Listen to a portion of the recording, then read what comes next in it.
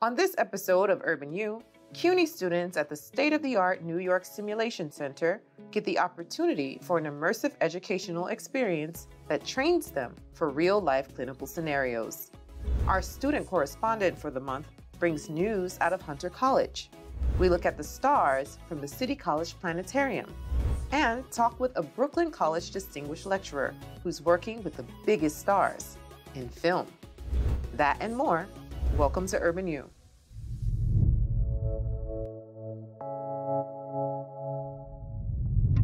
Every day, doctors, nurses, and other medical staff have to make split-second life or death decisions. So how do you train young clinicians to think quick and save lives? Well, that's where the New York Simulation Center, or NYSIM, comes in.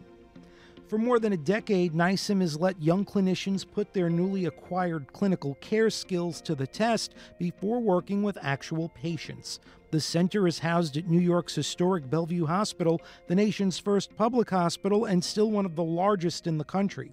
Dr. Patricia Cimino-Boyce began her nursing career at Bellevue and is now CUNY's University Dean for Health and Human Services. An alumna of Hunter College herself, she is now on the steering committee of NYSIM. In the last 11 years, approximately 25,000 learners come through from across 14 of our campuses. The center also provides training for students from NYU Langone Medical Center, as NYSIM is a public-private partnership between both institutions. During our NYSIM visit, we met two students from Hunter College's nursing program. Grigoriy Berezhanskiy is a senior pursuing a traditional four-year nursing degree at Hunter, while Marissa Chukwu is a student in Hunter's accelerated second-degree nursing program, which allows candidates with a college degree in or out of the sciences to earn a bachelor's in nursing, completing 51 credits in just 18 months. I was a pre-health student when I got my first bachelor's degree in biology, and I know I've always wanted to work with patients. And for a student like Greg, hands-on training at NYSIM is already paying dividends. We check everything about the patient. That prepared me going into this internship that I have at Memorial Sloan Kettering, because now when I did need to go in and check a patient's vital signs or any other thing I need to perform with the patient, I already knew the basis of it. And it's critical for our health and human service programs to be able to provide simulated learning experiences to build confidence and competence of our students before they enter practice. Like so many CUNY students, Greg and Marissa had a unique path that brought them to Hunter College and NYSIM. Marissa was born in New Jersey and raised in Nigeria. She returned to the U.S. for her first bachelor's degree in biology at Washington State University. Greg's journey to a nursing career seemed like a predestined family affair. My grandmother was a nurse, and my mother is a nurse right now. And I knew that I had to continue on being a nurse because I've seen them. They inspired me to become a nurse. They're very strong women, especially my mother. She came here to America with no English, no language, but she managed to make it through nursing school. I want to take what they did and move on, maybe move on to a nurse practitioner or CRNA. The hands-on training received at NYSIM comes in different forms. There are task trainers, which help practice specific tasks like tracheal intubation, vascular access, and ultrasound. High-fidelity mannequins provide a 360-degree simulation and the most lifelike of details. The patient has pulses in his feet. It's amazing. We also, in addition to mannequins here, have what we call standardized patients, which are actors that are serving in the role of patients, so that they would be really human, lifelike, and direct communication and interactions with people in a patient role. All of the student interactions can be monitored and feedback provided during or after the simulation. When they recount their simulated training experiences, it seems that NYSIM is instilling confidence and then some. We're very hands-on. Just touching the equipment is a big step in learning how to use the equipment because you get more confident using it in real practice. So regardless of the medical career you choose and regardless of which CUNY school you're doing your degree at, there's a very good chance you'll end up here at NYSIM to get hands-on experience. I'm Andrew Falzone for Urban U. My name is Delaney Inoa Reynoso. I was born in the Dominican Republic. I was raised here, and I came here in 2004. I feel like my foster mom is what got me to focus on school more. Because when I went into foster care, I was like, I don't know, like I was at a point where I was just like tired. I was just tired. And I was just tired of the pressure. because it's pressure where you don't want to study because you feel like you need it to better yourself. It's like you're studying because you need to prove your parents wrong or because you need to prove everybody else wrong, and I feel like that's wrong. So she got to me and she was like, you know, you need to go to school, and if you really think that you can be a doctor, then do that. And so I did. I don't want to do it to tell people that they have cancer. I want to do it because I want to tell them that I'm going to cure it or that it's going to stop, you know, or that I'm going to help. You know, I don't think about it in the negative way. I think about how can we fix this, you know, how can we move forward. I look forward to fulfilling what makes me happy. Like, I don't want a job because I'm getting paid good money. I don't want a job because I have to be there. I want a job because that's what I want to do, and that's what I like to spend my time doing. I don't only want to do it because of me. I want to do it because I'm part of a minority group. So the fact that one of us moves out of that group and becomes somebody in life, it motivates the others. You don't see that many Hispanic doctors. You don't see doctors that speak Spanish, and that's crazy. You know how many patients are like Spanish speaking or speak another language that it's not English, and then everything is in English. So, you know, we need that. We need the diversity.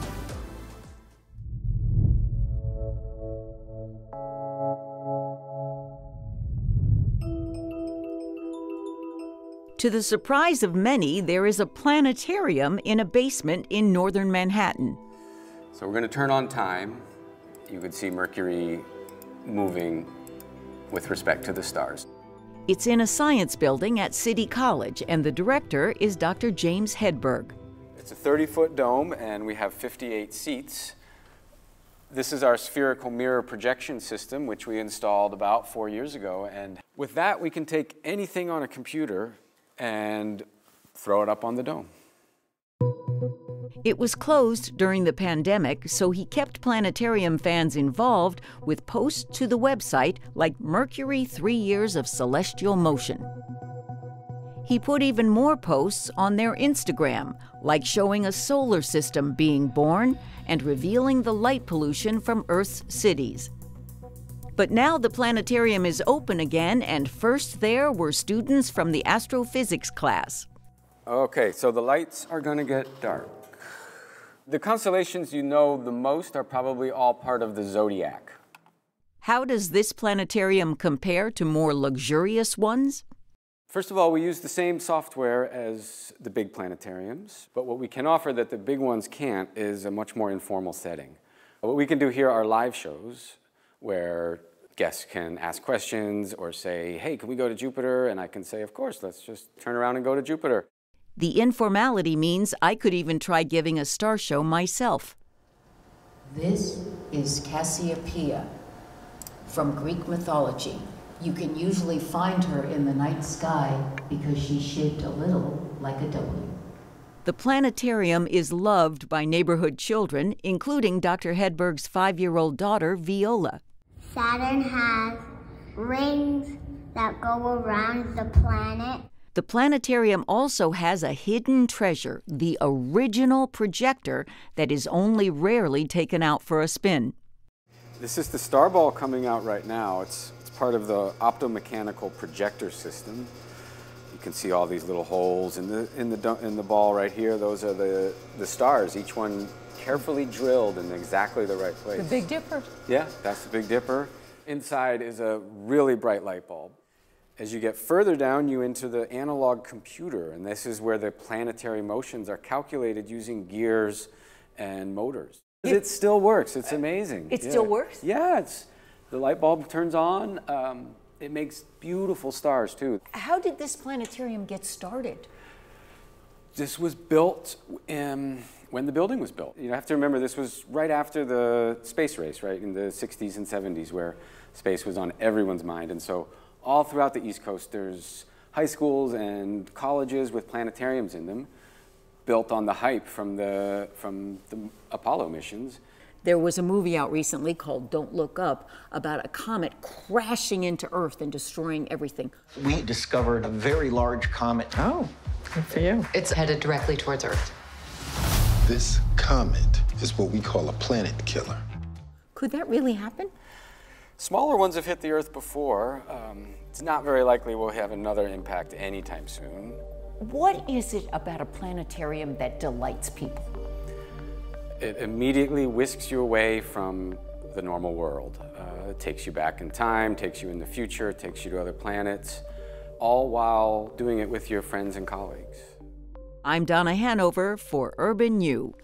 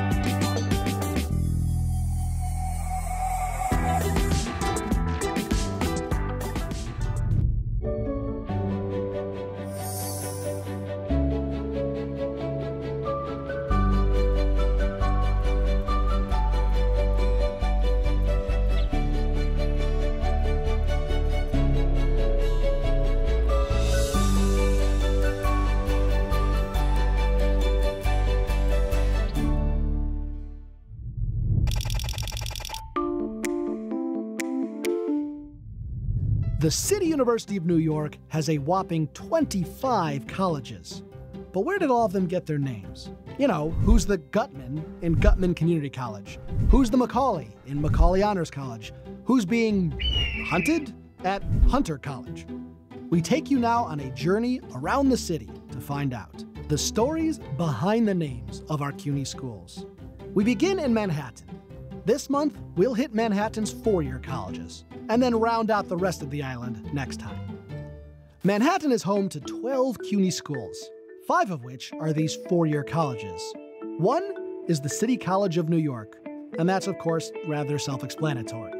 The other 4 have more to their story. What became Baruch College was originally just the business school wing of the aforementioned City College. But by the time it spun off as an independent college in 1968, it had been named the Bernard M. Baruch College. Bernard Mans Baruch was a City College graduate himself. Born in 1870, he was one of the most influential and wealthiest men of the 20th century, amassing his fortune on the New York Stock Exchange. He would be an advisor to Woodrow Wilson during World War I, Franklin Roosevelt during World War II, and was a personal friend of Winston Churchill. Always an engaged public figure until his death in 1965, he would be seen in everything from Bugs Bunny cartoons to Time magazine. Hunter College, on the other hand, was named for a much more local figure. Established in 1870, it was originally an all-women's teaching school known as the Normal College. And that's all normal meant, a somewhat antiquated term now for what we'd call a teacher's college today. In 1914, the name was changed to honor a founding father of the school, Thomas Hunter, its first president, who served in that role for 36 years, from its inception until 1906.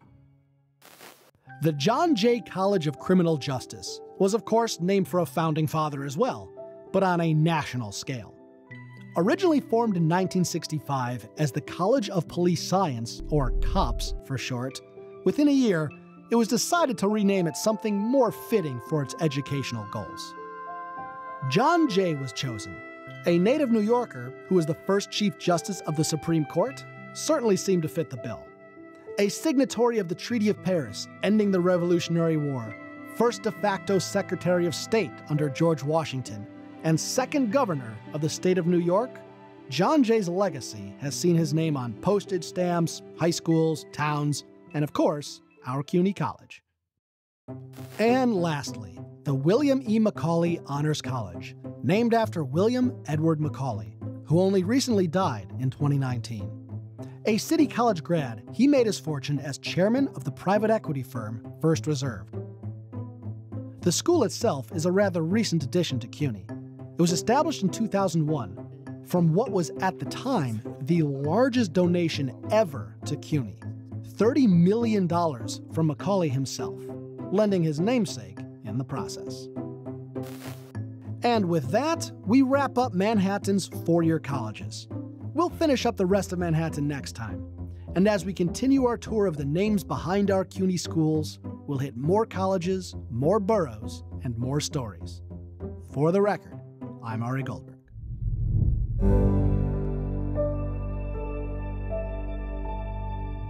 Hi, I'm Nora Wesson, your student correspondent for the month, sharing with you some of the exciting things happening here at my school, Hunter College.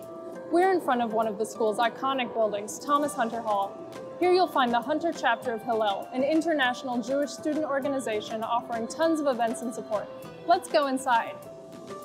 This is the place to go for Jewish life on campus. With educational, religious, and social events, the Hillel is a place for Jewish students to gather and bond.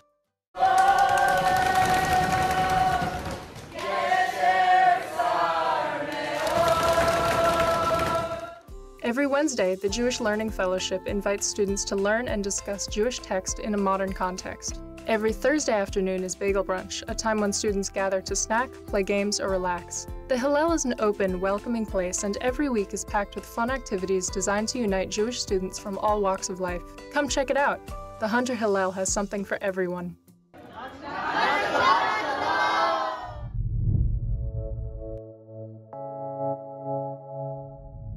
Streisand, Hanks, Pacino, and De Niro. These are just a few of the stars that Tom Reilly, now a distinguished lecturer here at Brooklyn College, has had the opportunity to work with throughout his 30-year career as an assistant director on over 40 major motion pictures. Remember when I worked with Penny Marshall? When I shot Big, she was great, but she said to me, you know, I've never prepped a movie before, so I don't know what to do. And I said, that's exactly why I'm here. So you talk to me and you tell me what you want, and I'll make it happen for you. Working closely with directors was only part of what Reilly did as an AD. One of the first involved on a project, his job could entail setting up the offices, hiring crew, and scouting locations. Once the film began, he ran the day-to-day operations, overseeing complex logistics while putting out fires. We solve problems, that's my job. I'm not rattled if there's a problem, I expect a problem. I think of a shot we did on The Devil's Advocate with Taylor Hackford. We shut down a big section of Manhattan, so that was extremely challenging. And we did a shot with Keanu Reeves where he comes out of a building after his wife has died, and Al Pacino played Satan, and he has stopped the world. And we had to have nobody there, no automobiles, no human beings, so we literally shut down the world. But even when shooting with stars, Reilly tells us working on films was not always as glamorous as people think. I recall doing a City by the Sea, and we're shooting on the Jersey Shore, 6 weeks of nights, which means you go to work at 4 in the afternoon and wrap at sunrise. And we're shooting with Robert De Niro and James Franco. And they were dressed not unlike I'm dressed now or you're dressed. This was sort of a fall movie, but we're shooting in the winter. So their wardrobe was very thin. We were out there, it was 12 degrees, February, nights, wind howling off the ocean, you know, for 6 hours, just brutally cold. They just have to tough it out. Gordy Willis used to say it's not all autographs and sunglasses, but he said it beats mining coal. While working on the film Just Cause with Sean Connery, safety was a concern. I'll always remember as being very difficult shooting the Everglades on Just Cause, just because of the danger. My first scout, I think we counted, and I was counting by tens, about 200 alligators. So it looked like an old Tarzan movie. But they were really close. We were on a little bridge about a foot off the water, and 10, 15 feet away, you know, the gators come up and their eyes come out of the water and so forth. So it's very sobering. And you learn about alligators. One, they can run faster than a man. Two, the big ones can be 15 feet long, which is like the size of a Jeep. They're big. We were there in mating season, so they were really going anywhere they wanted. So we actually had to duplicate the set, and we built a swamp about the size of a basketball gymnasium with thousands of plants and water. But despite the pressures of making sure that things ran smoothly, Reilly says that it was all worthwhile. What are some of the most rewarding things that you've gotten out of being in films? The camaraderie of working in this very close-knit community of very talented people is very rewarding. And then, of course, you get to see your finished product up on the screen. I approached my job always as, I'm making the best movie of the year.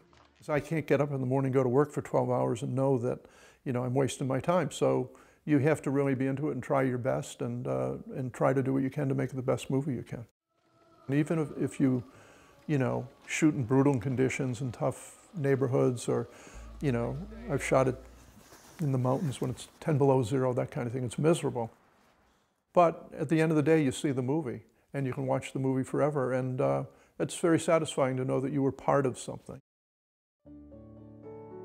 I had a 35-year history in the film business, working with probably 80 Academy Award winners, many great people behind the camera. So working at Brooklyn College has been a fantastic experience because I'm able in the classroom to bring my experience to the students. I'm Scott Kirby for Urban U.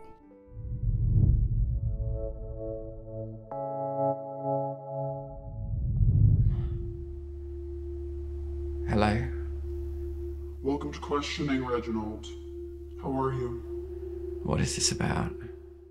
The Brooklyn College Undergraduate Film Festival had been an annual tradition until coronavirus caused it to end. But this year, 46 student films were screened. Annette Danto, the film department chair, explains the goals of their thesis films. It is designed to demonstrate, for the students to demonstrate what they learned in all 3 years of the program. Brooklyn College is one of the most diverse programs in the country. We see a range of opinions, a range of background experiences.